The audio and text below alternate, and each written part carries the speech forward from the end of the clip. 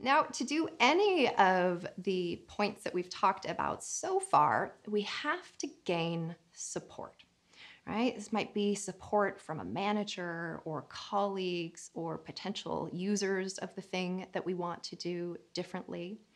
Actually, for this, I'm going to reflect back on some of my path at Google and use that to then generalize some ways that we can use broadly to generate support in those around us.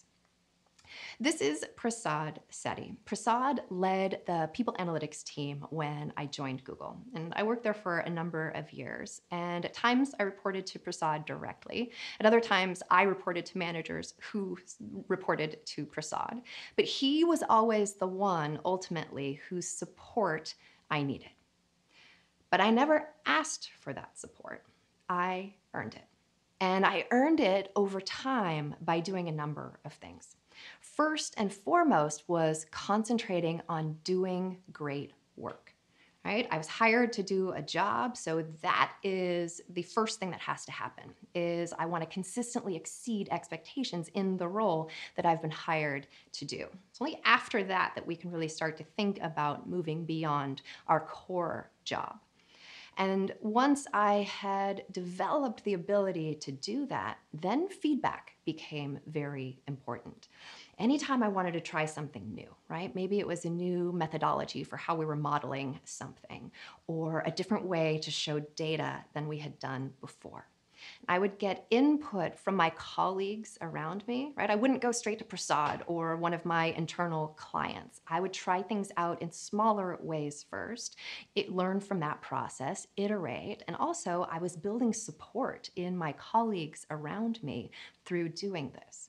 Actually, as I mentioned, in context of feedback and learning, the more I asked for feedback, I found the more people started coming to me for feedback. Because it turned out that this space, data visualization, that I was interested in, wasn't something that many people had given a ton of thought to before.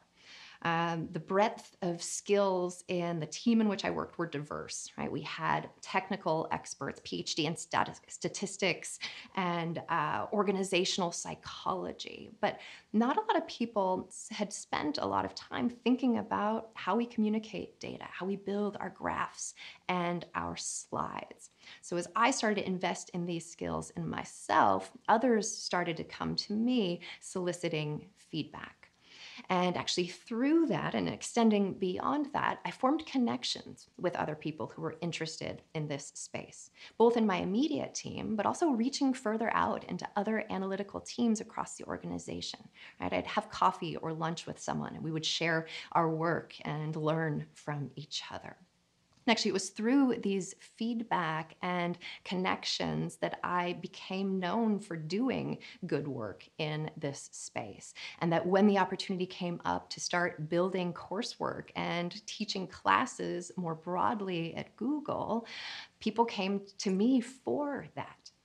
And back to Prasad, it was because of all of the things that I'd done along the way, right? Focusing first and foremost on doing great work, soliciting feedback and iterating so I knew what was going to work before I put it in front of Prasad or his peers, and then forming these connections that by the time I really needed Prasad's support, it was already there because that foundation had been built over years of work.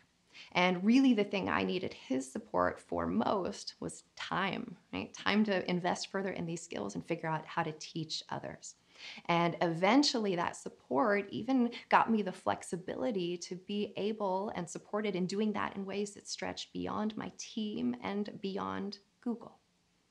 So stepping back and thinking what we can generalize out of that, as well as other learnings over time, I think when it comes to gaining support, the first thing you have to focus on is getting your job done and getting your job done well.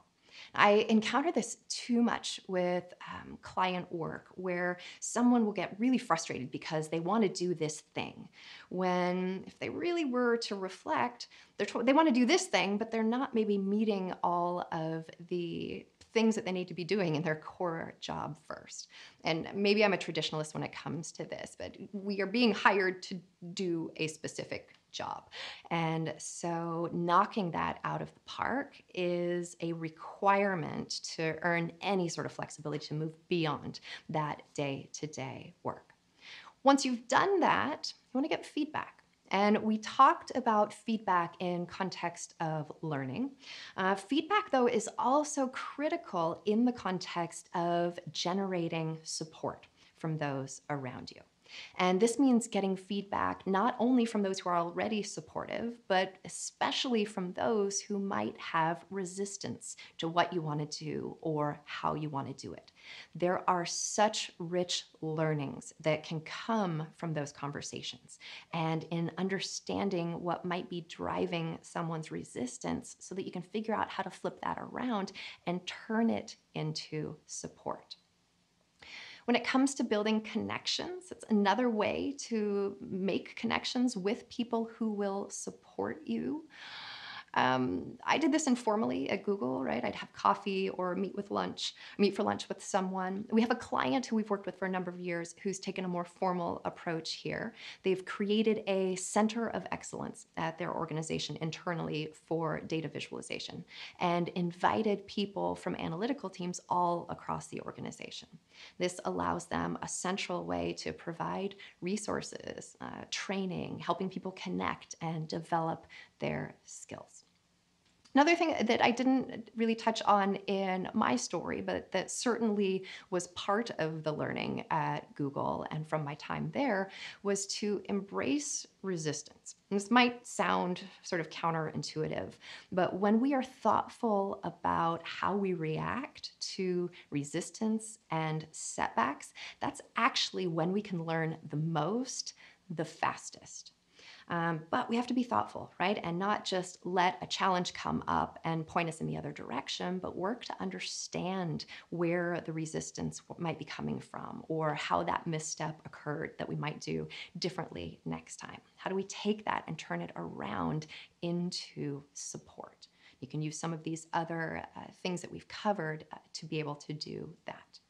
One thing I'll just point out that you should notice, not on this list, is any crazy investment in tools or resources, trainings, and such. Neither of those things are requisites to being able to do and support good work in this space. Because good work in this space, what people really need, typically first and foremost, is time and the ability to practice. Right? Sure, there's some foundational knowledge that's helpful, but for that you can get scrappy. If there's a book that you recommend, I have a couple I might recommend, buy a copy for your team's library. Or if you're a manager, buy a copy for everyone on your team. Have them do a book club, right? Build that foundational knowledge, but then what you need as an individual is to get the support so you have time and flexibility to practice.